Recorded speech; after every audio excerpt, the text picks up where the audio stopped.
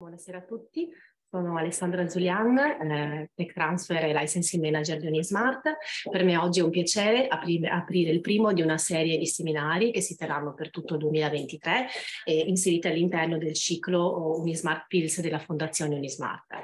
Gli UniSMART Pills vogliono essere delle pillole formative volte ad approfondire tematiche attuali e di interesse per le aziende del territorio. Ed in particolare la tematica che abbiamo scelto per questo ciclo di incontri, di seminari, è la tutela della proprietà intellettuale. L'obiettivo quindi è quello di condividere informazioni e best practice utili alle aziende nell'ambito della tutela e della valorizzazione della proprietà intellettuale. Affronteremo quindi varie tematiche che riteniamo attuali e di interesse, come ad esempio la gestione dei diritti di proprietà intellettuale nelle iniziative di marketing, la tutela del software, l'online branding protection e l'usurpazione di dominio, e molte altre tematiche che vedrete riportate e proposte nel link degli eventi. Nella pagina infatti di iscrizione dell'evento è presente un link per esprimere una preferenza sulle tematiche degli appuntamenti successivi, in quanto vogliamo creare un calendario di incontri in costante aggiornamento. Quindi la nostra richiesta, la richiesta di UniSMART, è proprio quella di essere interattivi nel costruire assieme le tematiche di queste UniSMART Pills. Quindi inviateci pure le richieste e se le tematiche di vostro interesse non dovessero essere al momento presenti in calendario. Tengo a precisare inoltre che le UniSMART Pills sono dei seminari gratuiti previa iscrizione e abbiamo deciso di tenere questi seminari in modalità duale, quindi si terranno sia in presenza, qui nel complesso Beato Pellegrino di Padova, e sia in modalità online. Ringrazio appunto tutti coloro che in questo momento sono online e ci stanno seguendo. I seminari che stiamo organizzando vedranno il coinvolgimento di massimi esperti in materia di proprietà intellettuale, ed il primo seminario di oggi vede la partecipazione dello Studio Bonini, membro tra l'altro della nostra community di UniSMART, a cui appunto diamo il benvenuto oggi. E ringraziamo di aprire appunto il primo di questa serie di seminari che avrà come titolo la proprietà intellettuale come fonte di investimento per l'impresa e gli incentivi a supporto dell'innovazione. Quindi ci racconteranno i nostri professionisti come sfruttare al meglio le opportunità che offre il nuovo piano di transizione 4.0. Ed in particolare avremo il primo intervento che verrà aperto dal dottor Franco Rasotto, specialista di incentivi ed agevolazioni per le imprese, e successivamente daremo la parola all'ingegner Paolo Marchiorro, ingegnere elettronico, mandatario europeo, brevetti, design e copyright. Tengo però a precisare che abbiamo voluto offrire a tutti i partecipanti a queste UniSMART Pills anche un utile strumento di valutazione della proprietà intellettuale all'interno dell'azienda, chiamato AP Checkup. Che cos'è l'AP Checkup? L'AP Checkup è un'iniziativa promossa dall'Ufficio Italiano Brevetti e Marchi, l'UIBM, del Ministero dello Sviluppo Economico, in collaborazione con l'Ufficio Valorizzazione della Ricerca dell'Università degli Studi di Padova, al fine di promuovere un servizio gratuito di AP Checkup rivolto alle piccole e medie imprese del territorio. L'iniziativa quindi è finalizzata a supportare le piccole e medie imprese nei loro processi di innovazione attraverso una diagnosi personalizzata del portafoglio di titoli di proprietà intellettuale. Adesso però ci tengo a dare la parola, soprattutto perché appunto è il primo di una serie di seminari, alla collega dell'Ufficio Valorizzazione della Ricerca, Deborah Miazzon, che coordina l'iniziativa di AP Checkup, così vi spiega più nel dettaglio cos'è questa iniziativa, ed è qui per offrirvi ovviamente supporto nella compilazione di questa iniziativa di AP Checkup. Lascio quindi la parola a Deborah e vi auguro appunto un buon seminario a tutti, e ringrazio ancora lo Studio Bonini per aprire la nostra prima serie di seminari.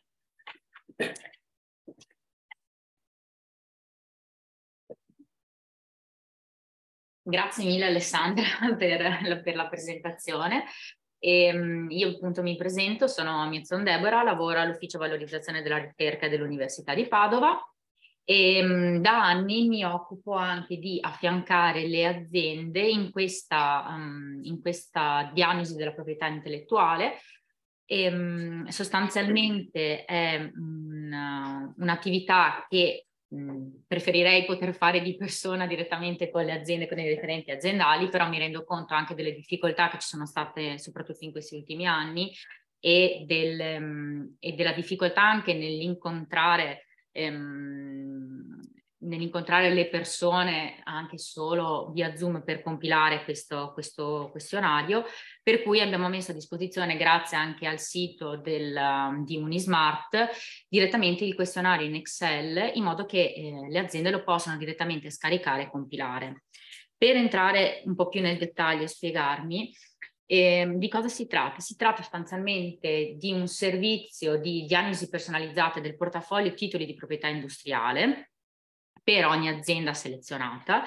Il servizio è indirizzato principalmente alle PMI del territorio, quindi piccole e medie imprese, che spesso non hanno un referente per la proprietà intellettuale all'interno dell'azienda e quindi hanno magari maggiori difficoltà nel reperire informazioni e nel capire qual è la migliore via per tutelare la propria proprietà intellettuale, il proprio know-how aziendale. Nello specifico si tratta di un file Excel che io compilo direttamente con il referente aziendale, rispondendo a dei quesiti che sono molto molto semplici, sono all'incirca una trentina. Non chiedo alcun dato sensibile come può essere lo stato patrimoniale o altre informazioni interne dell'azienda. L'unico dato che richiedo è il nome dell'azienda, perché è necessario per il Ministero dello Sviluppo Economico, e il nome e la mail del referente che risponde ai quesiti. Attraverso questa compilazione otteniamo 4 punteggi per valutare 4 punti essenziali in materia di proprietà intellettuale, e quindi il grado di consapevolezza, il grado di gestione, di tutela e di valorizzazione della proprietà intellettuale nelle piccole e medie imprese. Dopo la compilazione di questo Excel io redigo un report in cui fornisco nello specifico, come potete vedere, informazioni inerenti a dei servizi gratuiti che l'UIBM mette a disposizione delle piccole e medie imprese, ma anche informazioni in merito ad attività formative che loro fanno, ma anche informazioni relative al supporto al deposito di domande di brevetto, piuttosto che informazioni inerenti all'accesso agli incentivi dedicati alla proprietà intellettuale, quindi i vari bandi, brevetti più, marchi più, disegni più che abbiamo imparato a conoscere negli ultimi anni. In più io per diciamo rispondere alle esigenze molto molto specifiche delle aziende cerco di offrire un servizio un po' più personalizzato, e quindi chiedo alle aziende se hanno qualche interesse nell'avere conoscenza magari in generale quali potrebbero essere le procedure di deposito di un brevetto, piuttosto che vogliono avere informazioni inerenti a quale può essere un processo in generale nella durata di 20 anni di un brevetto, o quali potrebbero essere le possibili collaborazioni università-imprese. E quindi quando io invio le mail chiedo proprio alle aziende quali potrebbero essere dei punti che loro su cui vogliono avere qualche chiarimento. Per cui ecco, io sono sempre molto a disposizione, la mia mail è debora.miazzon@unipd.it.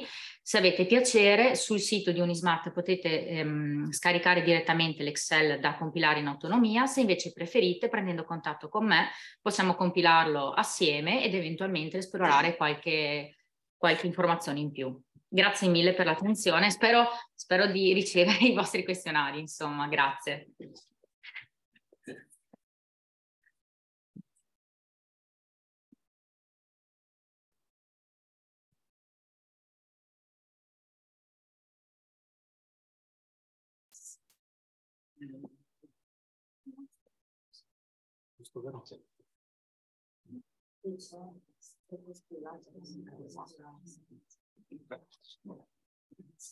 Buonasera a tutti.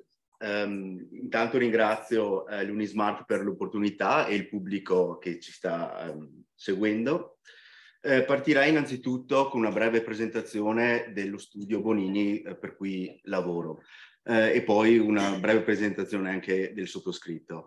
Lo studio Bonini da oltre 40 anni si occupa della proprietà industriale in tutti i suoi, nelle sue sfaccettature. In particolare, come studio Bonini seguiamo sia la procedura tecnica per poter depositare o registrare i titoli di proprietà industriali e per ottenere tali titoli, e poi seguiamo anche le aziende per nelle fasi successive eventuali dell'utilizzo dei titoli di proprietà industriali, per esempio le questioni legate a contenziosi giudiziari o extragiudiziari.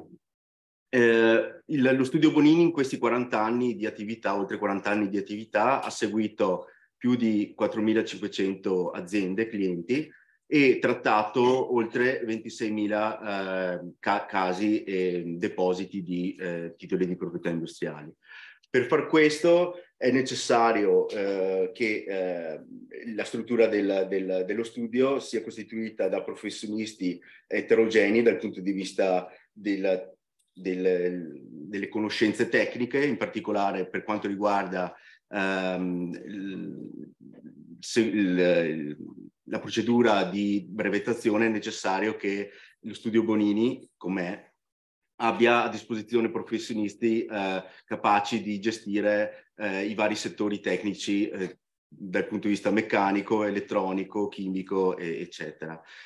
Come studio Bonini, visto che appunto il mondo brevettuale dei titoli di proprietà industriali non riguarda solamente il singolo territorio, cioè il singolo paese, ma riguarda sostanzialmente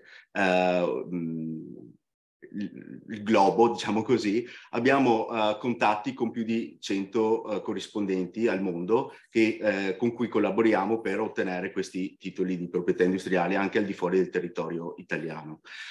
Inoltre, come appunto studio, in collaborazione con altri studi e professionisti, cerchiamo di aiutare le aziende anche a ottenere incentivi finanziari e sgravi fiscali grazie alla presenza appunto di questi titoli di proprietà industriale. Per quanto mi riguarda, io opero nel settore della proprietà industriale dal 2007, in particolare mi occupo di seguire le pratiche brevettuali sia dal deposito fino alla concessione, e poi seguo anche tutte le questioni legate ai contenziosi giudiziari e extragiudiziari. Finita questa presentazione, io vi darei alcuni incipit, alcuni concetti che vi permettono di capire quali sono le opportunità e quali sono i vantaggi di ottenere i titoli di proprietà industriale. Innanzitutto bisogna considerare che ormai, come ben sapete, l'innovazione si gioca sul mercato internazionale, nel senso che le aziende non hanno più a che fare solamente con il mercato territoriale nazionale, ma anche al di fuori del territorio nazionale dell'azienda stessa. E in questo caso noi dobbiamo scontrarci con situazioni, per esempio statunitensi, cinesi o la stessa Germania, in cui la proprietà industriale è molto considerata e molto sfruttata. Ed è importante anche stabilire il fatto che un titolo di proprietà industriale mi può portare diversi vantaggi trasversali, tra cui chiaramente la possibilità di avere uno strumento che mi permette di difendermi da eventuali copiature di terzi. Inoltre il titolo di proprietà industriale mi dà anche un'immagine migliorativa dell'azienda rispetto a quelle aziende che invece non posseggono un titolo di proprietà industriale. Quindi vi è una visibilità maggiore dell'azienda grazie al fatto di possedere questi titoli di proprietà industriale. Mi dà anche un vantaggio chiaramente economico, visto che il titolo di proprietà industriale mi dà un diritto di esclusiva e quindi mi consente, come vedremo a breve, di essere l'unico a poter produrre e commercializzare un certo prodotto diciamo, che è stato protetto grazie a un titolo di proprietà industriale. Inoltre, l'ultimo concetto importante è che un titolo di proprietà industriale consente anche di valorizzare dal punto di vista patrimoniale un'azienda, quindi ha un valore appunto patrimoniale intangibile che arricchisce appunto il valore complessivo dell'azienda. Quindi, diciamo così, un'azienda, il consiglio è che un'azienda debba nel sviluppare il proprio progetto di business tenere ben in considerazione anche la possibilità di proteggersi con la proprietà industriale, i cui strumenti poi vedremo a breve. E per far questo è necessario anche, a mio avviso, che l'azienda collabori con studi come il nostro, in quanto le strategie e, diciamo così, le valutazioni della necessità o opportunità di proteggersi sono strategie e opportunità che diciamo sono valutazioni abbastanza complesse sia dal punto di vista strategico che dal punto di vista procedurale per poi ottenere questi titoli di proprietà industriale. Quindi il consiglio è che si appronti durante appunto questo sviluppo di propri progetti di business, si appronti una stretta collaborazione tra l'azienda stessa e un consulente di proprietà industriale. Un altro consiglio che mi viene da dare è che l'azienda stessa debba creare all'interno della propria struttura una figura, magari non occupata a tempo pieno, ma una figura che anche in parte possa seguire gli interessi dell'azienda stessa per quanto riguarda i propri titoli di proprietà industriale. E questa persona, diciamo così, sarà la persona dedicata a collaborare con il consulente di proprietà industriale. Vado a descrivere molto velocemente quali sono gli strumenti che mette a disposizione la proprietà industriale o più genericamente la proprietà intellettuale. Allora, aspetto comune degli strumenti più importanti della proprietà industriale è il fatto che una volta che mi viene concesso un titolo ho un diritto di esclusiva di trarre profitto nel territorio dello Stato in cui ho ottenuto questo titolo di proprietà industriale in modo esclusivo. Quindi posso trarre profitto nella produzione, nella vendita di un mio prodotto ed ho questo diritto esclusivo nel territorio dello Stato. Ho introdotto appunto, ho detto più volte, nel territorio dello Stato. Perché? Perché i titoli di proprietà industriale hanno una prima limitazione, che è una limitazione territoriale. Nel senso che se io riesco a ottenere un titolo di proprietà industriale in un certo paese, per esempio l'Italia, il diritto di esclusiva che otterrò sarà limitato al territorio italiano. Quindi il concetto è che se io voglio proteggermi in più mercati al di fuori del territorio italiano, avrò la necessità di depositare, ottenere o registrare e ottenere questi titoli di proprietà industriale nei vari paesi di mio interesse. Solitamente il consiglio è i paesi in cui i concorrenti hanno la produzione e i paesi di maggior mercato dove io ho il maggior mercato come azienda. Allora, una seconda limitazione dei titoli di proprietà industriale è una limitazione temporale per alcuni di essi, nel senso che io potrò ottenere, come descriverò a breve, un diritto di esclusiva limitato nel tempo. Cominciamo questa carrellata dei titoli di proprietà industriale più importanti. Partiamo col marchio. Il marchio è un titolo di proprietà industriale che mi consente di identificare un'azienda o un certo prodotto. Quindi io potrò vendere e farmi un nome nel mercato con la vendita di un prodotto che ha un certo nome. Quindi questa è la protezione che dà il marchio. Per quanto riguarda il marchio, la sua durata non è limitata in realtà nel tempo. L'importante è che ogni 10 anni io devo pagare i diritti di mantenimento per poter avere questo diritto di esclusiva fino a che ne ho necessità.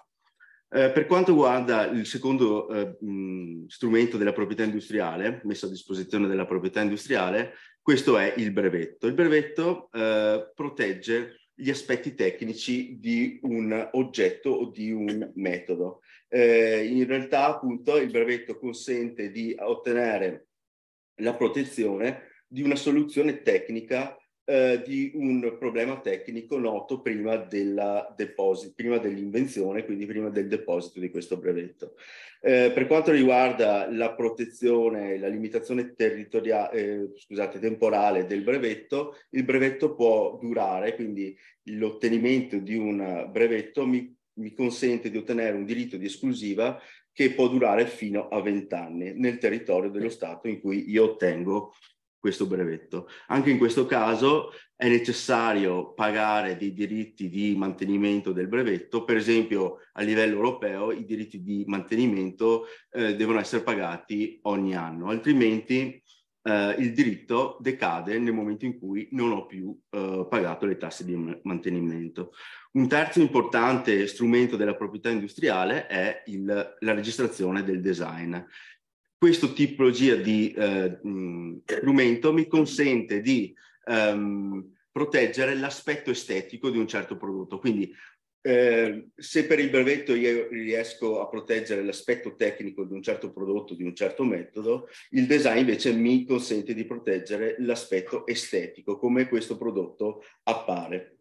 Poi ci sono altri, diciamo così, strumenti della proprietà industriale, per esempio in realtà della proprietà intellettuale, come il diritto d'autore, oppure un altro strumento un po' più particolare della proprietà, messo a disposizione della proprietà industriale, che è il know-how segreto, le informazioni aziendali segrete.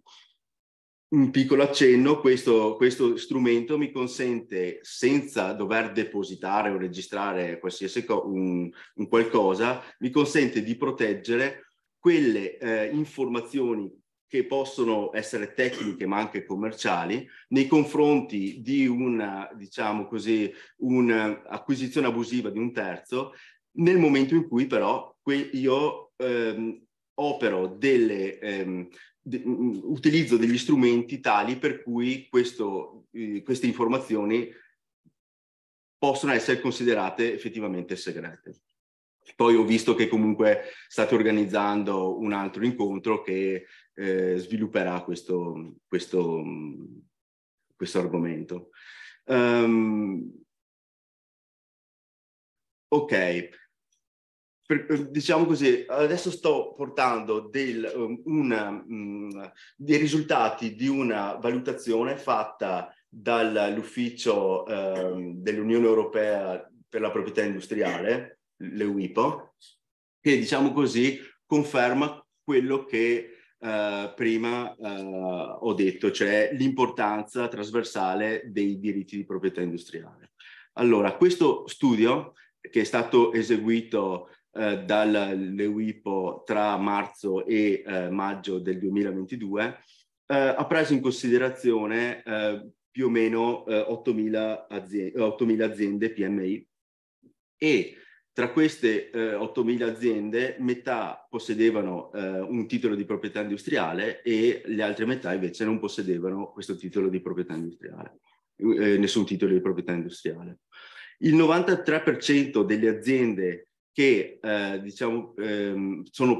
posseggono un titolo di proprietà industriale hanno affermato che il fatto di avere un titolo di proprietà industriale ha un impatto positivo per la stessa azienda.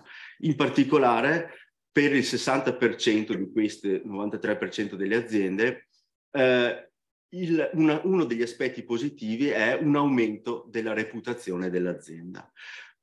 Inoltre, un altro, mi sembra, adesso non vedo la percentuale, però mi sembra intorno al 60%, ha anche affermato che un ulteriore aspetto positivo del fatto di possedere un titolo di proprietà industriale è dovuto alla tutela che questo titolo mi consente di ottenere.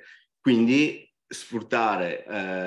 l'aspetto positivo è quello di poter sfruttare il titolo di proprietà industriale come un vero e proprio strumento di difesa.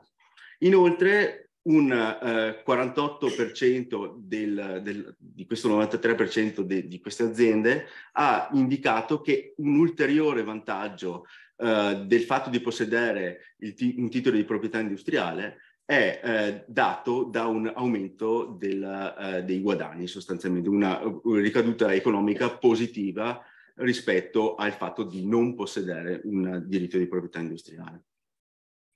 Un altro dato è che queste aziende, sempre che posseggono un titolo di proprietà industriale, hanno indicato che il fatto di possedere questo titolo di proprietà industriale ha aumentato del 68% le entrate per dipendente dell'azienda. Adesso qua non vado a specificare molto questo dato, però comunque anche questo è una ricaduta positiva del fatto di avere un titolo di proprietà industriale. E un 36% di queste aziende che sono state interpellate ha anche affermato di aver avuto un guadagno finanziario grazie al titolo di proprietà industriale. A differenza, diciamo così, quindi dell'aspetto economico, il guadagno finanziario comprende anche il fatto di poter ottenere sia un valore patrimoniale aggiuntivo dell'azienda, sia comunque di poter accedere, come vedremo in seguito, accedere a incentivi e sgravi fiscali grazie al fatto di possedere il titolo di proprietà industriale, incentivi e sgravi fiscali che invece non potrebbero essere, diciamo, richiesti e ottenuti senza il fatto di possedere un titolo di proprietà industriale. L'aspetto negativo di questo studio è il fatto che nonostante un titolo di proprietà industriale mi consenta di ottenere tutti questi vantaggi trasversali, ad oggi solo un'azienda PMI su 10 nell'Unione Europea detiene un titolo di proprietà industriale.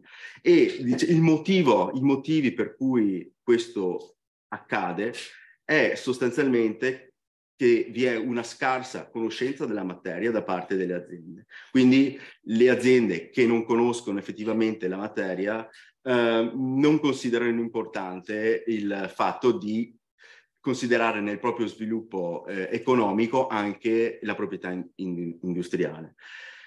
E poi chiaramente una difficoltà ulteriore è che le procedure di deposito, ottenimento e comunque di salvaguardia di questo diritto di proprietà, diritto di esclusiva ottenuto sono difficili da gestire. Ed è per questo, come dicevo prima, che è importante per le aziende capire che è necessario collaborare con esperti, consulenti in proprietà industriale. Adesso non si gira più la slide. Ah, ecco. Un altro, diciamo così, grafico che è stato estratto da questo studio delle WIPO riguarda le risposte che le aziende che posseggono i diritti di proprietà industriali hanno dato alla domanda perché l'azienda, la vostra azienda, ha depositato un diritto di proprietà industriale, depositato e ottenuto un diritto di proprietà industriale. Per il 66% di queste aziende la risposta è stata per prevenire il fatto che terzi, aziende concorrenti, possano copiare la mia innovazione. Per un 65% le aziende hanno risposto il fatto di avere un diritto di proprietà industriale, quindi averlo depositato e ottenuto, migliora l'immagine appunto dell'azienda stessa. Inoltre, sempre in modo molto, diciamo così, teorico, il 63% di queste aziende ha risposto alla domanda che vi ho detto prima, dicendo che il possedere un titolo di proprietà industriale mi dà una maggiore certezza legale nei confronti di eventuali copiatori. Inoltre, il fatto di possedere un titolo di proprietà industriale è stato, diciamo così, valutato dalle aziende come un effettivo strumento per far valere il proprio diritto di esclusiva, quindi il proprio diritto di essere gli unici nel mercato a produrre e sfruttare economicamente un certo prodotto rispetto appunto ai concorrenti. Inoltre, un altro vantaggio riscontrato da queste aziende è che il possedere un diritto di proprietà industriale mi dà un grosso potere di negoziazione per poter ottenere degli accordi con aziende concorrenti o aziende con cui si può appunto instaurare una collaborazione di tipo commerciale. Vabbè, poi altri, diciamo così, vantaggi che confermano quello che prima avevo detto è che grazie al fatto di possedere dei titoli di proprietà industriale posso accedere a dei finanziamenti e incentivi e quindi sgravi fiscali che arricchiscono il valore della mia azienda e che comunque mi consentono di, come si può dire, mi consentono di ripagare gli sforzi economici che ho dovuto affrontare per poter sviluppare la mia innovazione. E poi un altro ed ultimo aspetto del fatto di possedere un titolo di proprietà industriale è la possibilità di guadagnare sulle licenze date a terzi del proprio, per esempio, brevetto o del proprio marchio. Un altro grafico, diciamo, interessante, sempre estratto da questo studio, riguarda invece le aziende che hanno subito un attacco da parte di un concorrente che possedeva un titolo di proprietà industriale. E il fatto appunto che queste aziende abbiano subito questo tipo di attacco, quindi siano state accusate di contraffazione, magari anche condannate alla contraffazione di un titolo altrui, ha fatto sì che le aziende per il 46% di queste aziende vi sia stata una maggiore consapevolezza che è necessario proteggersi coi titoli di proprietà industriale. Quindi una maggiore consapevolezza dell'importanza di della proprietà intellettuale. Inoltre il fatto di essere stati accusati di contraffazione ha fatto sì che queste aziende abbiano avuto per un 36% una perdita dei propri guadagni. Inoltre per il 31% di queste aziende condannate, il fatto di essere appunto condannate ha determinato un danneggiamento della reputazione dell'azienda stessa. E poi anche una perdita per il 30%, una perdita del vantaggio competitivo nei confronti delle altre aziende. Un po' meno, diciamo, il fatto di essere stati condannati per il 18% ha determinato una riduzione degli investimenti per l'innovazione e per il 12% questa condanna ha determinato una riduzione del numero di personale impiegato nell'azienda.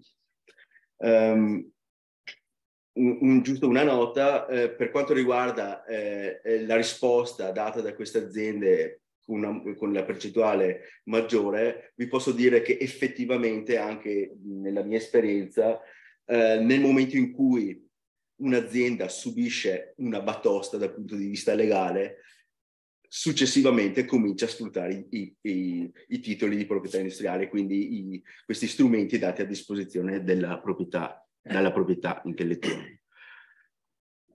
Giusto per riassumere e poi chiudo, come abbiamo visto, poiché il costo della ricerca e lo sviluppo, della prototipazione dei propri prodotti, della collaborazione con enti di ricerca e della protezione, in questo caso della brevettazione tramite i diritti di proprietà industriali, ha un costo elevato, diciamo così, non trascurabile. È importante quindi riuscire a capire, come farà poi, ci farà capire poi il dottor Rasotto, che è necessario affiancare all'utilizzo di i diritti di proprietà industriale e all'attività di ricerca e sviluppo, prototipazione e varie collaborazioni, anche gli strumenti finanziari dati a disposizione per incentivare e per, diciamo così, ottenere degli sgravi fiscali per tutte queste serie di spese. Io ho terminato, spero di essere stato abbastanza chiaro e lascio la parola al dottor Rasotti.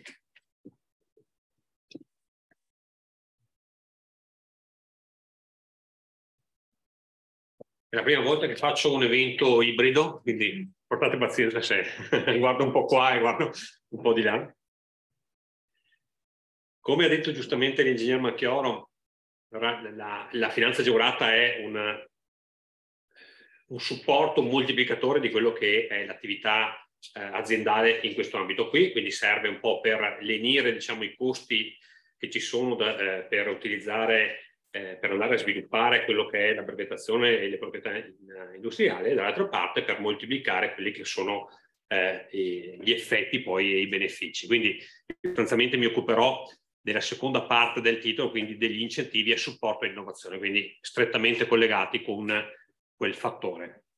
E faremo una breve presentazione. Mi occupo di gestione integrata delle agevolazioni per le aziende, quindi credito d'imposta, ricerca e sviluppo, patent box, perizia industria 4.0, bandi regionali e nazionali e formazione finanziata. Ho ribadito il concetto della logica integrata perché una logica integrata non solo, diciamo, all'interno della finanza agevolata per poter mettere a sistema tutte quelle che sono le agevolazioni disponibili, quindi sfruttare dove si può anche tutte le cumulabilità, ma una logica integrata anche con i partner esterni che poi mettono mano sul processo di sviluppo di questa innovazione, questa ricerca, e poi implementano anche le soluzioni tecniche. L'idea di questa presentazione è quella di fare una rapida carrellata su tutte quelle che sono le norme che vengono ricomprese bene o male nell'ambito della transizione 4.0, termine che si è allargato sempre di più nel tempo, per la verità, quindi faremo una carrellata un po' generale, senza andare particolarmente ad approfondire le singole norme. Ci concentreremo ovviamente un po' di più su quelle che hanno a che fare con l'innovazione e con la ricerca e sviluppo, con l'idea però di avere un quadro complessivo e capire e traguardare magari quelle che sono le strategie che i policy maker stanno mettendo in campo in questo ambito. Quindi partiamo da quella più famosa in assoluto, il credito d'imposta su industria 4.0. Per il 2022 che si sta concludendo, ma sappiamo che c'è la possibilità di prenotare questa agevolazione anche fino al 30 giugno del 2023, prevede un credito d'imposta del 40% per investimenti in beni strumentali materiali 4.0 fino a 2 milioni e mezzo, del 20% fino a 10, del 10% fino a 20 milioni sono percentuali che vanno a scaglioni, naturalmente, a decrescere, quindi per i primi 2 milioni e mezzo viene applicato il 40%, sulla differenza il 20% e via dicendo. Credito in imposta che viene utilizzato in 3 quote annuali a partire dall'anno dell'avvenuta interconnessione. Questo è quello che invece ci aspetta, salvo, diciamo, novità nella legge di bilancio che per il momento non appaiono esserci, quello che sarà, diciamo, la prospettiva per il 23, 24 e 25, con un decremento molto importante e significativo per quello che sono le percentuali, che scenderanno dal 40 al 20 al 10 e al 5%. Il meccanismo rimane analogo, solo ovviamente fortemente depotenziato. E sulla parte immateriale, quindi sulla parte software, abbiamo quest'anno che è un anno particolarmente interessante per quanto riguarda i software, per i quali è previsto un credito d'imposta del 50%, che poi anche in questo caso decrescerà in maniera significativa nel 23 e poi anche nel 24-25, con un decalage ancora superiore rispetto a quello che subiranno i beni materiali, quindi i beni strumentali. Anche qui c'è la possibilità di prenotare questa agevolazione, quindi la percentuale attuale, quindi il 50%, facendo il versamento del 20%, l'acconto del 20% e con l'ordine accettato dal fornitore. Quindi abbiamo la possibilità di arrivare fino al 30 giugno del 2023 per avere effettivamente la consegna. Quindi probabilmente, diciamo, questo è un periodo in cui occorre fare mente locale se c'è la possibilità di andare a fare un investimento di questo tipo. Qui vedete un po' la carrellata complessiva, vedete anche che i beni strumentali ordinari dall'anno prossimo spariscono come incentivo, quest'anno era limitato al 6%, dall'anno prossimo non ci saranno più, e anche i software ordinari spariranno. Avremo una sostanziale equiparazione tra i software e i beni materiali nel 2023, e poi i software sostanzialmente andranno a decrescere. Altro cenno interessante a mio avviso è quello sulla formazione 4.0, che attualmente è prevista in scadenza il 31/12/2022, però dalle bozze che ho visto io, poi ne sono girate tante, sembra sia stato prorogato anche al 31/12/2023, con delle aliquote che sono state recentemente, quindi a maggio di quest'anno, con il decreto aiuti, incrementate al 70% per le piccole imprese, fino a 300.000 euro di contributo, quindi anche un contributo consistente, al 50% per le medie imprese, al 30% per le grandi imprese. Poi abbiamo una categoria trasversale che è il credito d'imposta al 60% nel caso in cui ci siano dipendenti svantaggiati o molto svantaggiati. A maggio c'è stata la biforcazione, nel senso che da un certo punto di vista hanno aumentato le percentuali per chi aderisce ai nuovi requisiti previsti da questo decreto aiuti, che diciamo stringono un po' di più la qualità della formazione. Poi per tutte quelle situazioni in cui si è comunque conformi alla normativa precedente senza avere questi nuovi requisiti, sono state leggermente ridotte le percentuali. Quindi dal 50% è scesa al 40% per le piccole imprese, 35% per le medie imprese, 30% per le grandi, e il 60% rimane invariato per le situazioni in cui ci sono dipendenti svantaggiati e molto svantaggiati. E, ecco, cosa interessante del credito d'imposta formazione è che molto spesso si utilizza anche per formazioni interne, quindi dipendenti su altri dipendenti che diventano tutor, in quel caso lì, che formano altri dipendenti. In questo caso questo è il riferimento, queste sono le percentuali. Nei casi in cui invece si hanno dei formatori esterni accreditati e che rispondono appunto alle più stringenti normative previste appunto dal decreto aiuti, abbiamo gli incrementi percentuali che arrivano fino al 70% dei costi complessivi, quindi sia della docenza che delle persone che sono in formazione, quindi un contributo assolutamente molto, molto importante.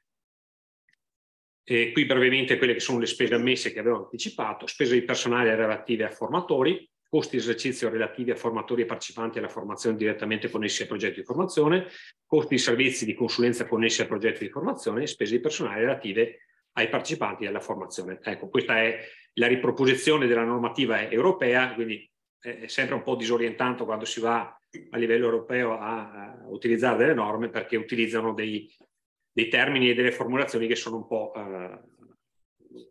un po' nebulose, insomma. Beneficiari sono, passiamo al credito d'imposta ricerca, sviluppo, innovazione e design, che è quello che probabilmente ci interessa di più in questa sera. È interessante perché ha un campo di applicazione molto ampio, perché possono aderire a questo credito d'imposta ricerca, sviluppo, innovazione e design sostanzialmente tutte le imprese di qualsiasi settore e dimensione, consorzi e reti d'impresa con personalità giuridica. Diciamo che l'Agenzia delle Entrate è entrata nel merito su come si può gestire questo tipo di agevolazione, gli enti non commerciali, ovviamente per l'attività ammessa, e le imprese agricole. Anche questa è una novità particolare di questo credito d'imposta. L'agevolazione del 2022, quindi quella che diciamo finisce col 31/12/2022, prevede un credito d'imposta del 20% nel limite massimo di 4 milioni di euro per la ricerca e sviluppo, un credito d'imposta del 10% nel limite massimo di 2 milioni di euro per l'innovazione tecnologica, il design e l'ideazione estetica, e poi una percentuale incrementata nel caso in cui stiamo parlando di innovazione tecnologica che abbia risvolti con la transizione ecologica o con l'innovazione digitale 4.0. Quello che succederà a partire dal 1° gennaio 2023 è che questo credito d'imposta scenderà al 10% per la ricerca e sviluppo. Anche qui, dalle prime bozze che ho visto della legge di bilancio, che naturalmente hanno approvato nel Consiglio dei Ministri, però la documentazione ovviamente non c'è ancora a disposizione. Sembrerebbe che questo credito d'imposta venga mantenuto al 15%, quindi scenda dal 20 al 15%. Il credito d'imposta sull'innovazione tecnologica, il design e l'ideazione estetica rimane al 10%, e scende al 10% anche quella, l'innovazione tecnologica relativa alla transizione ecologica e all'innovazione digitale. Abbiamo poi in prospettiva il 24 e 25 con un decremento sostanzialmente del credito d'imposta relativo all'innovazione tecnologica, al design, all'ideazione estetica, e quello relativo all'innovazione digitale e transizione ecologica, che a questo punto diciamo ha anche poco senso, se non per i massimali di applicazione, distinguere tra dei due. E poi diciamo abbiamo la coda oggi un po' in là, diciamo, di quello che succederà nella ricerca e sviluppo tra il 26 e il 31. Comunque, diciamo, segno positivo è che comunque si è già finanziato questo periodo, anche se ci auguriamo, insomma, che magari ritocchino le percentuali. Credito imposta del Sud abbiamo per le regioni del Meridione, per quanto riguarda la ricerca e sviluppo, quindi esclusa l'attività di innovazione e design, abbiamo delle percentuali che sono significativamente maggiorate, che prevedono un 25% per le grandi imprese, un 35% per le medie imprese e un 45% per le piccole imprese. Anche questo in scadenza il 31/12/2022.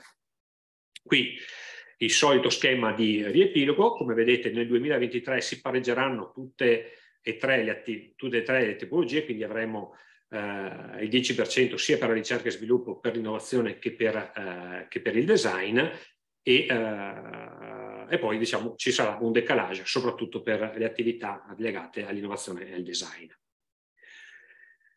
Veniamo a quelli che sono i progetti agevolabili. Abbiamo prima tra tutte la ricerca e sviluppo, che è definita nel comma 200 della legge di istituzione, che sostanzialmente si riferisce alle attività di ricerca fondamentale, di ricerca industriale e sviluppo sperimentale in campo scientifico-tecnologico. Quindi qui, per distinguere la differenza che c'è tra ricerca e sviluppo e innovazione tecnologica, diciamo che si deve un po' andare a prendere a riferimento una circolare del Ministero dello Sviluppo Economico, che adesso si chiama Ministero per l'Industria e il Made in Italy, che ha definito, diciamo, con un po' più dettaglio. Se vogliamo sintetizzare, la ricerca e sviluppo è quell'attività che ha un impatto, diciamo, significativo anche all'esterno dell'azienda, mentre per l'innovazione tecnologica questo tipo di impatto anche all'esterno, diciamo, è meno richiesto. Appunto vediamo comma 201 che definisce come attività di innovazione tecnologica ammissibile a questo credito d'imposta le attività finalizzate alla realizzazione di prodotti o processi di produzione nuovi o sostanzialmente migliorati. Anche qui vi invito a fare attenzione ai processi di produzione, perché è un aspetto che può essere interessante in ambito aziendale.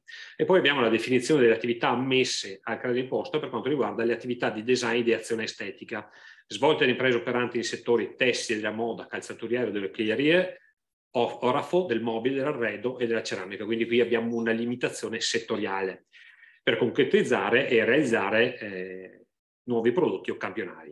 Anche questo un ambito molto interessante, che però, diciamo, ha qualche limitazione dal punto di vista settoriale. Vediamo quelle che sono le spese ammesse a questo credito d'imposta ricerca e sviluppo, innovazione e design. Sono le spese del personale, sostanzialmente la componente principale, diciamo, su cui si è concentrata la norma è le spese del personale, con un piccolo aiuto, diciamo, non tanto perché sia piccola la percentuale, ma perché il campo di applicazione è abbastanza limitato, perché c'è una maggiorazione della quota per i laureati magistrali in ambito tecnico-scientifico al primo impiego under 35, quindi un caso che non è così diffuso. Abbiamo poi le quote di ammortamento, i canoni di locazione finanziaria o di locazione semplice, le altre spese relative a beni materiali mobili e ai software utilizzati nei progetti di ricerca e sviluppo. Anche questa è una componente che molto spesso è abbastanza trascurabile, perché stiamo comunque utilizzando quote di ammortamento, e queste quote di ammortamento dobbiamo andare a prendere quelle che sono direttamente pro quota, perlomeno pro quota, quelle che sono direttamente imputabili al progetto. Abbiamo poi le spese per i contratti di ricerca extramuros, e qui diciamo che il collegamento con l'università invece è particolarmente interessante, perché prevede che la percentuale iniziale, o diciamo la base imponibile su cui si calcola, venga maggiorata del 50% nel caso in cui abbiamo a che fare con che questi contratti di ricerca siano affidati ad università, istituti di ricerca o a start-up innovative. Per la ricerca e sviluppo e solo per la ricerca e sviluppo abbiamo le quote di ammortamento relative all'acquisto da terzi, anche licenza d'uso di privative industriali relative a un'invenzione industriale o biotecnologica o una topografia di prodotto a semiconduttori o una varietà vegetale con un massimale di 1 milione di euro. Ecco, questo è solo per la ricerca e sviluppo, e questo tipo di acquisto ovviamente deve essere finalizzato alla ricerca e sviluppo che stiamo portando avanti. Quindi anche qui diciamo abbiamo una certa limitazione di questo campo di applicazione. Abbiamo per finire le spese per i servizi di consulenza e servizi equivalenti, quindi tutto quello che non va dentro nelle commesse di ricerca ricade bene o male dentro a questo tipo di attività, o meglio, tutto quello che non si può configurare come una commessa di ricerca finisce in questo ambito. Sto scorrendo diciamo le spese ammissibili per la ricerca e sviluppo, in realtà vengono estese anche con le stesse modalità e quei vincoli che comunque vi ho citato prima anche per quanto riguarda l'innovazione e il design, e infine le spese per i materiali e fornitori e altri prodotti per lo sviluppo di prototipi o dimostratori, sia le spese per la consulenza che per questi materiali e fornitori hanno un cap, un massimale rispetto alle spese del personale o alle spese di commesse di ricerca. Anche qui tabella di sintesi.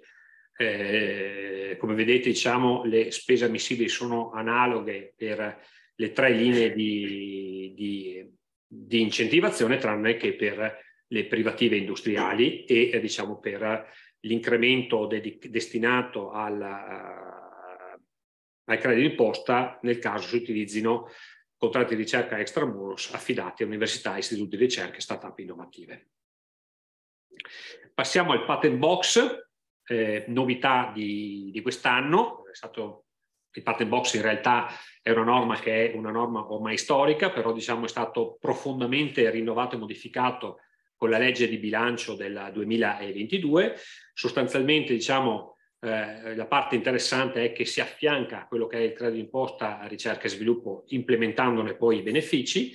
È destinato alle società titolari di reddito d'impresa, stabili organizzazioni di soggetti esteri residenti in paesi in cui sono in vigore accordi contro la doppia imposizione per un cambio effettivo di informazione, e qui invece, a differenza del credito d'imposta a ricerca e sviluppo, devono determinare il reddito con metodo analitico, nel senso che qui escludiamo, per dire, le imprese agricole e tutte quelle imprese che non determinano il reddito con metodo analitico, perché in realtà, come vedremo poi, si tratta di un'agevolazione di tipo fiscale che va a incidere su una maggiorazione di costi. Quindi o si determina il reddito in modo analitico, se no non c'è modo di andare a utilizzare questo tipo di incentivo.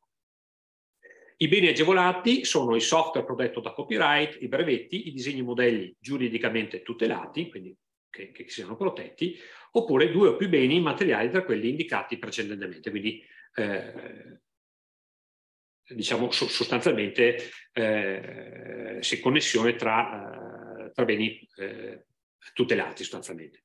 Le attività ammissibili, qui ve le cito quelle che sono quella che è la circolare del Ministero dello Sviluppo Economico del 26 maggio 2020, che è la stessa diciamo utilizzata per il credito d'imposta a ricerca e sviluppo, e che va a definire cosa si intende per ricerca industriale e sviluppo sperimentale, per innovazione tecnologica e per design di azione estetica.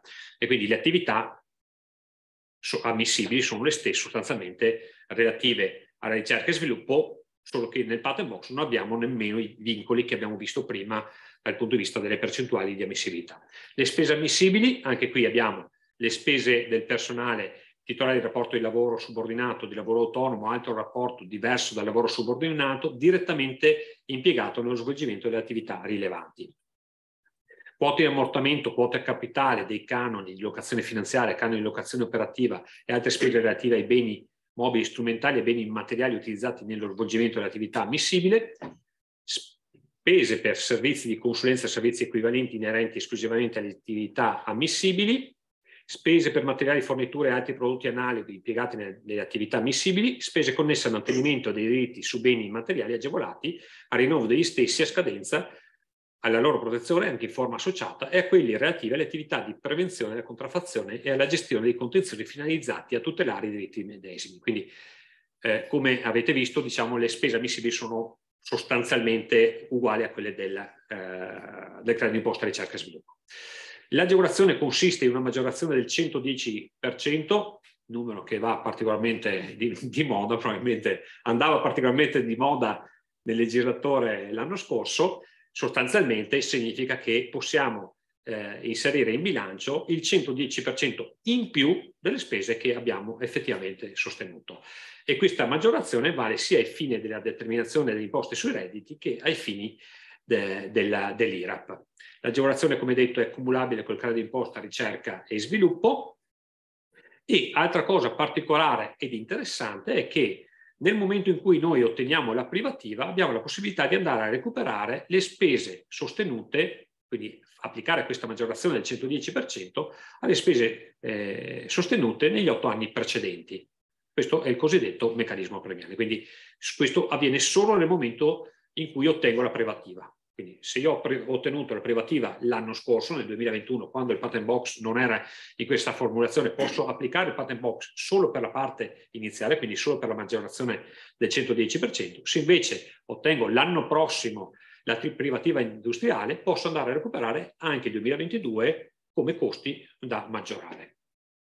Qui un breve riepilogo per chi magari non mette le mani spesso nei bilanci. Sostanzialmente l'agevolazione, per tradurla poi in sostanza, consiste in una maggiorazione del 110, quindi supponendo di aver sostenuto 100 di costi, abbiamo un ulteriore posto da mettere a costo virtuale a bilancio di 110, quindi un totale di 210 di costi, applicando l'aliquota fiscale IRES del 24% e IRAP del 3,90% o quella che è a seconda della regione dove stiamo applicando, significa che sui 100 che abbiamo effettivamente sostenuto avremo un risparmio fiscale di 30,69, quindi il 30% sostanzialmente di beneficio. Sostengo costi per 100.000 euro, so che avrò un beneficio fiscale, quindi minori tasse per 30.000 euro. Continuiamo con la carrellata di bandi, parlando di un bando che si è già chiuso. Ne parliamo, diciamo, perché in realtà è un bando che poi si riaprirà anche nel 2023, è diventato un bando annuale. Prevede un fondo perduto dell'80%, e quindi anche qui vi invito già ad osservare una cosa, che stiamo crescendo con le percentuali man mano che ci stiamo spostando su attività protette, quindi su beni protetti. 80% a fondo perduto con importo massimo di 140.000 euro. Anche qui, cosa interessante, mentre prima per i crediti d'imposta non c'era una componente finanziaria, qui abbiamo una componente finanziaria, nel senso che c'è un aiuto con un contributo a titolo di anticipazione del 30%, quindi ci aiuta proprio anche nel sostenimento di questi costi, appunto per le attività brevettuali. Nel momento in cui abbiamo il brevetto, in realtà è un momento prima, nel momento in cui abbiamo un esito di ricerca non negativo. L'agevolazione è addirittura portata al 100% per le imprese beneficiarie che al momento della presentazione della domanda risultano contitolari con ente pubblico di ricerca, università, ente ricerca, della domanda di brevetto o di brevetto rilasciato ovvero titolari di una licenza esclusiva avente oggetto un brevetto rilasciato ad uno dei suddetti enti pubblici. Quindi anche qui copertura del 100% dei costi, quindi di più effettivamente non può essere fatto per stimolare l'utilizzo e la collaborazione con le università da questo punto di vista qui.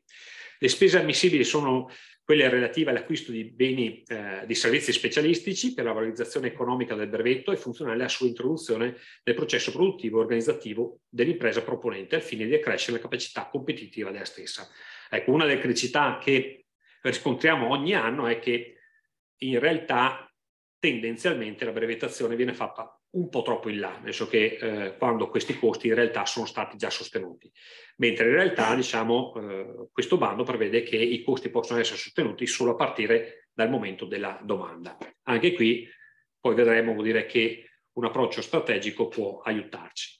Bando disegni più è l'omologo del brevetti più, solo che è fatto per i disegni. Anche in questo caso abbiamo l'80% a fondo perduto con un contributo massimo che arriva a 60.000 euro.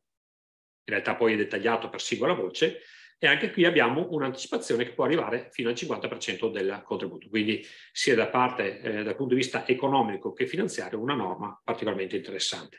Qui abbiamo l'elenco delle spese ammissibili con gli importi massimi dell'agevolazione.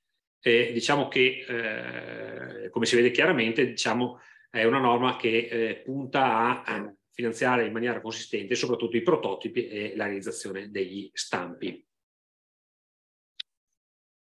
Cito per chiudere, diciamo, la carrellata del bouquet, diciamo, dei bandi che fanno riferimento alla transizione 4.0, quel bando Digital Transformation, che prevede un finanziamento agevolato per il 40% delle spese, quindi l'aspetto finanziario, e un fondo perduto del 10%. Spesa minima 50.000 euro, spesa massima 500.000 euro. Questo bando è diviso sostanzialmente in due linee, una che magari ci interessa di più in questo contesto, destinata ai progetti di innovazione di processo o innovazione organizzativa, e l'altra invece destinata al sostegno di progetti di investimento, quindi acquisto di macchinari sostanzialmente. Norma che non ha avuto particolare successo, visto che è ancora aperta, probabilmente proprio perché limitata dal punto di vista del contributo a fondo perduto.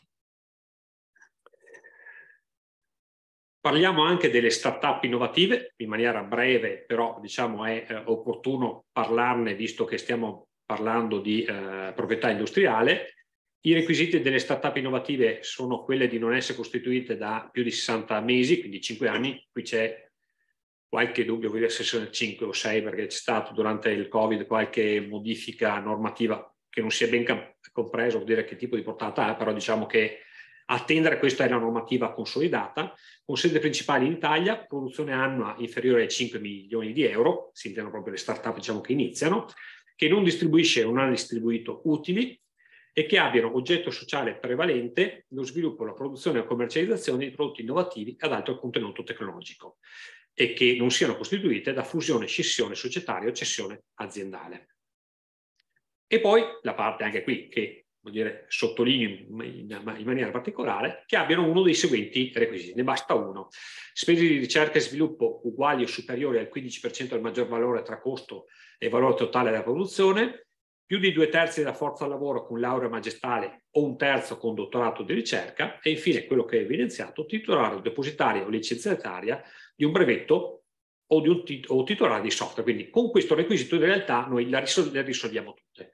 Quando abbiamo questo tipo di requisito noi possiamo, soddisfatti i requisiti precedenti che potrebbero essere, che non presentano in realtà particolare criticità, possiamo diventare una startup innovativa e quindi accedere a tutti quelli che sono gli alleggerimenti burocratici fiscali destinati a tutta una serie di facilitazioni anche dal punto di vista gestionale dell'azienda. In realtà sono delle agevolazioni che consentono di sviluppare delle start-up, delle SPA in miniatura con strumenti molto, molto complessi e abbiamo poi che diciamo fanno riferimento effettivamente ad incentivi, tutti quelli che sono quello che è l'incentivo fiscale in caso di investimento per persone fisiche o persone giuridiche, una detrazione fiscale per le persone fisiche e una deduzione fiscale per le persone giuridiche. Anche qui ambito abbastanza complesso, con percentuali che sono del 30 o del 50% a seconda della configurazione,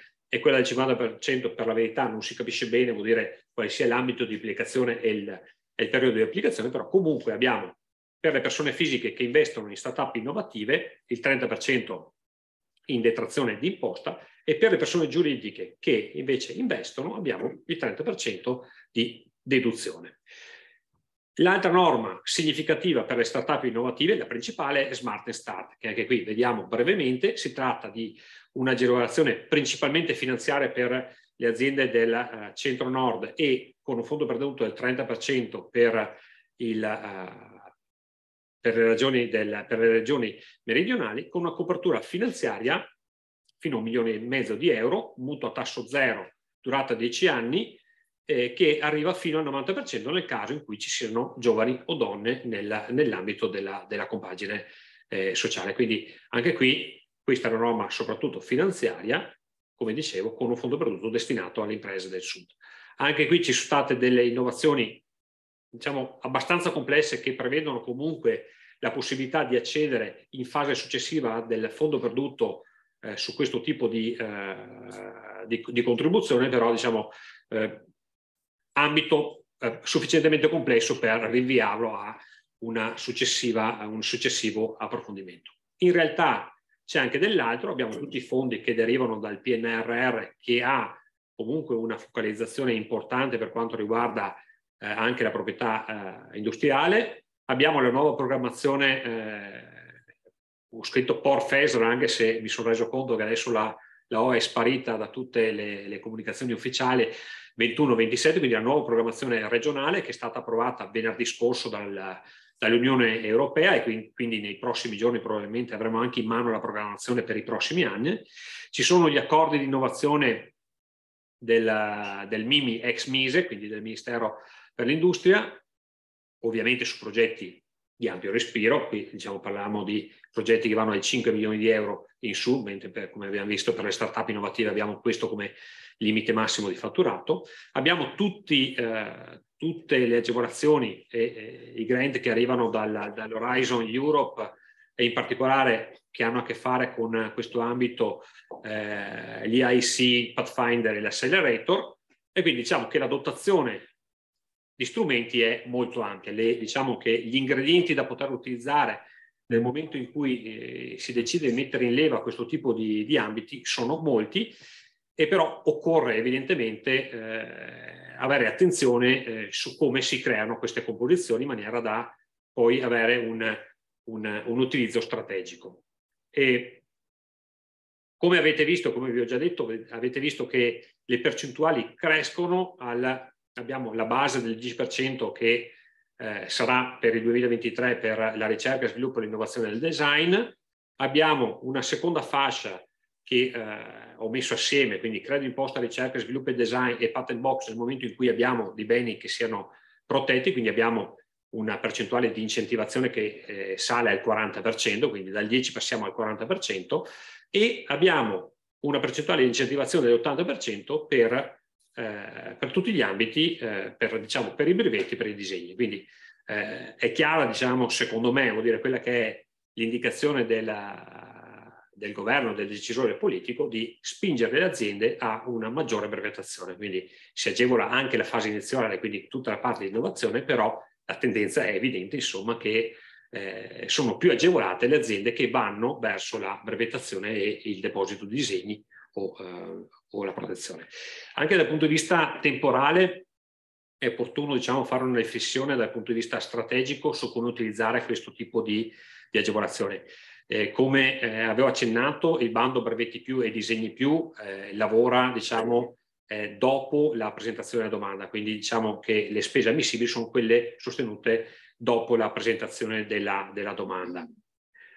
Abbiamo il credito d'imposta che va, diciamo, invece a compensare anche quella fase, quindi la fase di sviluppo brevettuale anche in prima battuta, anzi soprattutto la prima battuta siamo probabilmente nella ricerca e sviluppo nel vero senso. Abbiamo il credito d'imposta che può essere utilizzato annualmente e in continuo per stati di avanzamento annuali, quindi ogni anno avremo una rendicontazione che ci dà conto e ci dà poi il risultato in credito d'imposta dell'attività che è stata fatta in quell'anno lì. E poi abbiamo la novità del patent box che lavora sia in avanti, come abbiamo visto, quindi con un beneficio del 30% per gli esercizi in cui andiamo a rendicontare spese relative ai beni protetti, ma cosa particolarmente interessante, che va a ripescare anche gli 8 esercizi precedenti, quindi con un'importante e significativa possibilità di andare a recuperare. Concludo dando alcuni consigli, diciamo, che sono peraltro già emersi, vuol dire, in questa presentazione. Come avete visto, le percentuali più importanti sono legate a normative e incentivi che hanno a che fare con la proprietà industriale, quindi è chiaro che dove è possibile è opportuno andare a spingere verso questa direzione.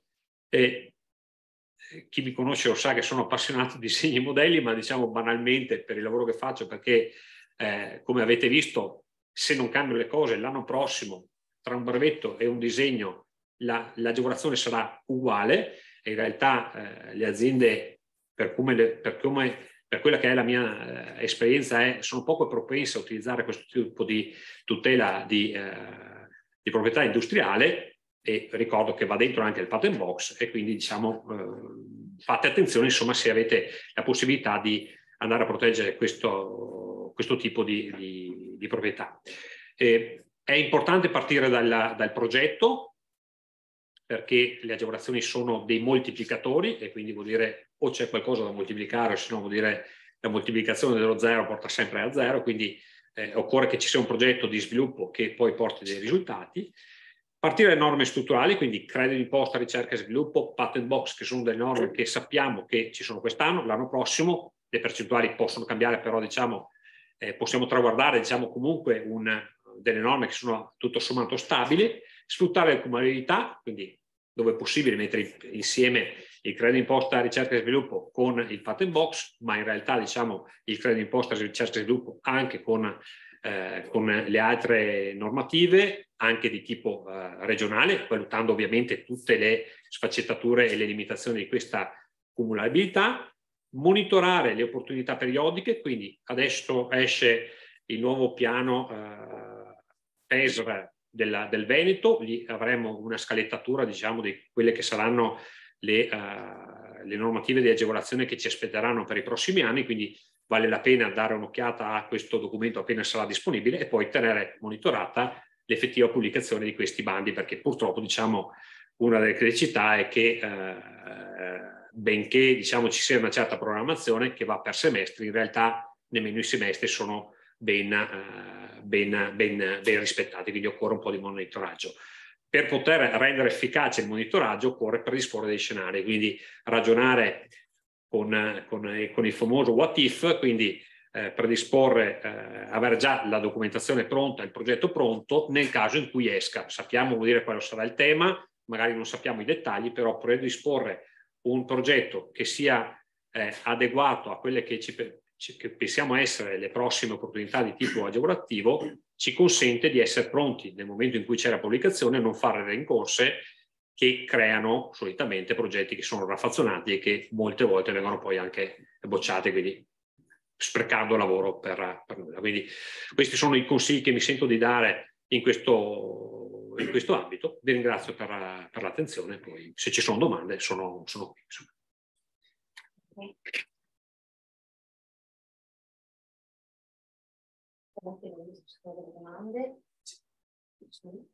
Non so. Clicco io? Sì, beh, non dovrebbero esserci però. Bene.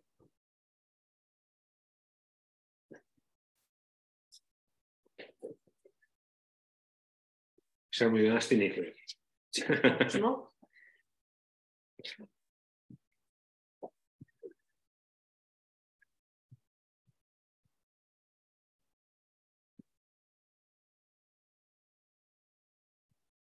Ringrazio innanzitutto i nostri speaker appunto per gli interessanti interventi, e soprattutto grazie per gli ultimi consigli che appunto ci sono stati dati, molto utili.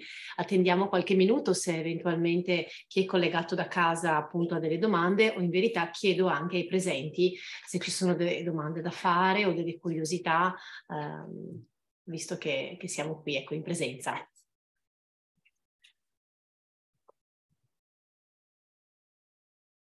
Ovviamente siamo a disposizione se ci dovessero essere anche delle domande, e potete scrivere appunto a UniSMART, e siamo qui appunto per mettervi in contatto con ovviamente il dottor Rasotto e l'ingegner Marchioro, se eventualmente avete bisogno di ulteriori chiarimenti, anche se sono stati molto chiari nello spiegare l'argomento che abbiamo trattato oggi. Spero che sia stato utile per tutti. Questo è stato appunto il primo di, come ho già anticipato, una serie di seminari che siamo contenti, ecco, di portare a fattore comune per i membri della nostra community e per tutte le aziende che hanno piacere di affrontare queste tematiche. Quindi vi invito nuovamente, se non ci sono altre domande, a contattare il link, quindi a guardare appunto il link di UniSMART e a selezionare le tematiche che abbiamo proposto, ma soprattutto nuovamente rinnovo l'invito a inserire eventualmente delle altre tematiche che per la vostra azienda possono essere interessanti, perché siamo qui appunto per creare un network di comunicazione e virtuoso per rispondere alle vostre esigenze. In verità vedo che dalla sala c'è una domanda. Sì, una domanda per lo studio ingegnere. della vostra esperienza in ambito di gestione di queste tematiche. Dato 100% il numero delle possibili agevolazioni che le aziende possono avere, tutto questo panorama che avete descritto. Per la vostra esperienza, normalmente le aziende quanto in verità vanno a riprendere? Il 100% è il massimo se seguito da un esperto di quello che posso recuperare. Nella vostra esperienza le aziende... Il 100% è riferimento a cosa? La sommatoria di tutte le agevolazioni che posso ottenere se avessi un esperto che mi sta dietro punto a punto. Allora, tutto il business che fate come azienda. Allora, l'appetito viene mangiando. Quindi solitamente le aziende cominciano ad applicare su una norma, tipicamente è il brevetti più, disegni più, dopodiché si comincia a ragionare su questa cosa qui, di seguito diciamo che si va il processo al contrario rispetto allo schema che ho dato io prima.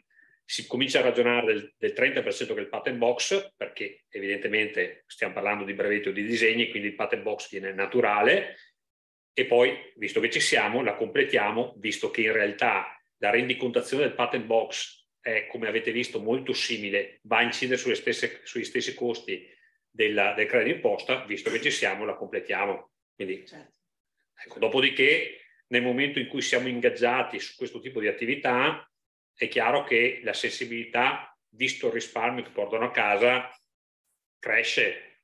Perché nel momento in cui uno si è visto arrivare il bonifico o diciamo l'F24 a zero, oppure la tassazione diciamo ridotta anche a zero, nel senso che il patent box ha problemi di assorbibilità nelle aziende per come è formulato, l'attenzione aumenta sicuramente, e quindi appena esce il bando regionale solitamente sono aziende che poi vanno ad applicare.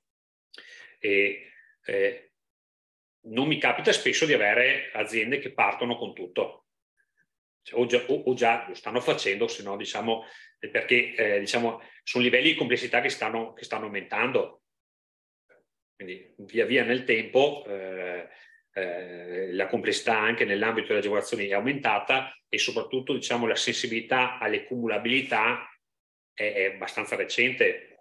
10 anni fa, uno quando aveva una norma di agevolazione era a posto, vuol dire non si poneva il problema della cumulabilità. Oggi diciamo che anche questo settore è diventato più sofisticato, è lì che si fa la differenza. Il 10% di credito imposta a ricerca e sviluppo se non è che sia particolarmente appetitoso, e quindi evidentemente va inserito in una logica complessiva. Ho risposto abbastanza. Sì, la mia domanda era volta a capire quale fosse il grado di maturità delle aziende nell'utilizzare questi strumenti. Sta crescendo fortemente. Infatti si collega alla mia domanda, volevo appunto chiedervi nella vostra esperienza appunto del vostro studio se state vedendo un aumento delle aziende che vi contattano perché vogliono ovviamente utilizzare queste agevolazioni appunto, e quindi c'è un awareness che è quello che vogliamo creare con questi appunto seminari, del valore di avere una proprietà intellettuale all'interno dell'azienda, perché è una fonte di investimento ovviamente per l'impresa. Quindi chiedo se sta crescendo nelle aziende del territorio italiano. Direi assolutamente di sì. Se avete delle percentuali eventualmente che potete condividere così spanometriche, cioè avete visto una crescita sostanziale dell'interesse da parte delle aziende di tutelarsi? È difficile mappare, secondo me, perché i dati diciamo sono più, si va più a sensazione che non, perché poi le norme in realtà cambiano, quindi vuol dire è difficile, vuol dire capire tra un anno e l'altro se è stata la norma che è cambiata, che ha portato questo processo, oppure è stata la volontà e la consapevolezza delle aziende.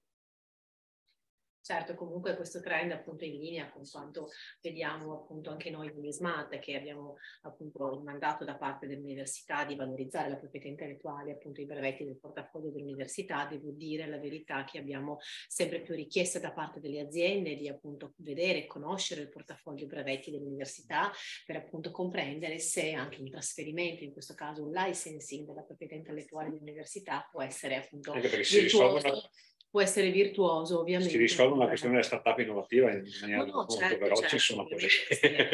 Ovviamente questa tipologia di incentivi è ovviamente interessante, però c'è la consapevolezza che avere una proprietà intellettuale effettivamente è una fonte di investimento. Assolutamente. Questo è quello che speriamo, ecco, possa aumentare sempre di più, quindi se non ci sono al momento altre domande, direi che ringrazio tutti per la partecipazione e quindi a presto. Vi verrà comunque comunicato dalla nostra newsletter e dai nostri canali di comunicazione quando sarà il prossimo seminario. Attendiamo ovviamente il vostro indice di gradimento, che appunto potrà farci comprendere quale delle tematiche per voi è più interessante affrontare nei prossimi seminari.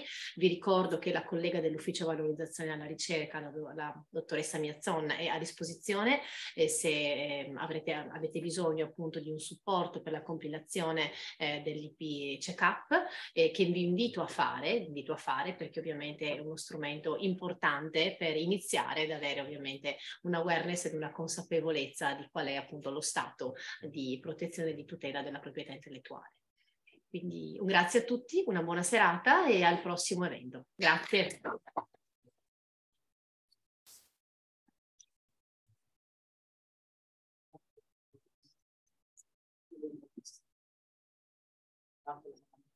Grazie.